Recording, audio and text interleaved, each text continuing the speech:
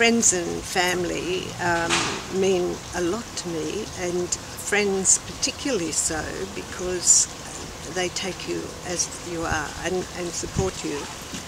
And this community here in Mt Eymard and Bowral, and I've been in Bowral 11 years, it's got to be the best community in the world. It's fantastic.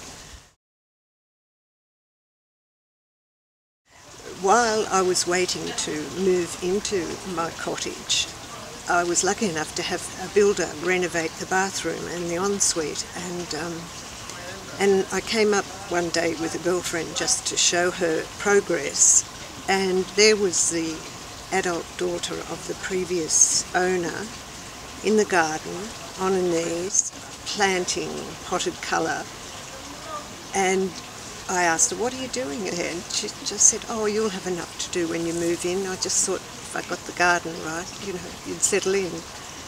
And my friend who was with me, tears sprung to her eyes. She just thought that was the loveliest thing to do. But it's a lovely, lovely community.